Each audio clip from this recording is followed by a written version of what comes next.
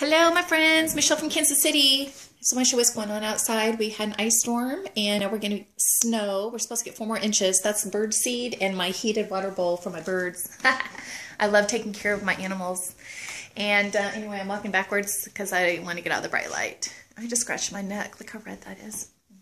Anyway, really quickly, I want to give you something of value. I want to provide a prosperity tip for you. This is for those of you that have an online business, you're an entrepreneur, and whether it's a network marketing company, affiliate company, your own product, what have you.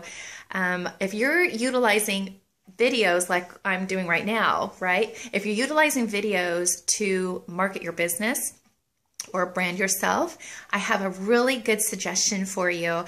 And that is, instead of uploading it to YouTube and then putting that link on your Facebook, I really recommend directly uploading your video to Facebook. And the reason why, statistics have shown that Facebook knows that if you're going to provide a link like from YouTube over to your Facebook page or profile, they don't want your friends to leave Facebook. So if you directly upload your video to Facebook, what I recommend is upload your video. I'm using my phone. I'm going to directly upload this from my phone to my Facebook profile, and I'm going to include some information, and then at the bottom I'm going to put a link to my blog. Now what's going to happen is I can put a call to action. So when you provide a video, okay, whether it's your own video or another high value video, you know, I always recommend have a call to action, whether it's in the description or in the video, and that will lead them to something that they will learn more about you. For example, your blog. Now your blog is really, really important because when people go to your blog, like for example, when you go to my blog, it's going to go directly to my story, more about me, and they can also look at testimonials about me. They can see other value that I'm providing people.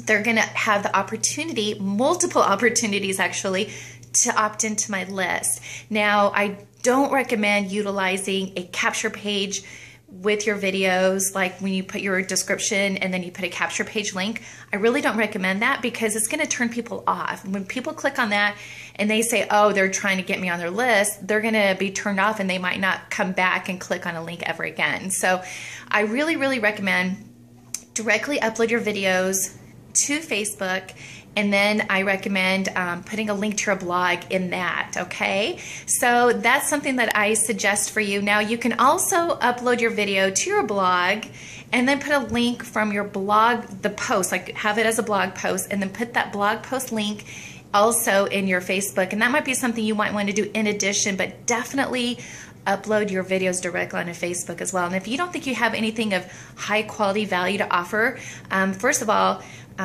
this video I'm shooting for you right now is a video that I saw somebody else do, some information somebody else is providing, and I thought that's a golden nugget. I'm going to provide that to my friends and prospects and fans or what have you. So I'm making this video, providing this value, and hopefully you'll get something out of it and learn something from it and find it of value. Now, if you want to learn more about me, you can click the link that's in this description. It's michellegrigsby.net.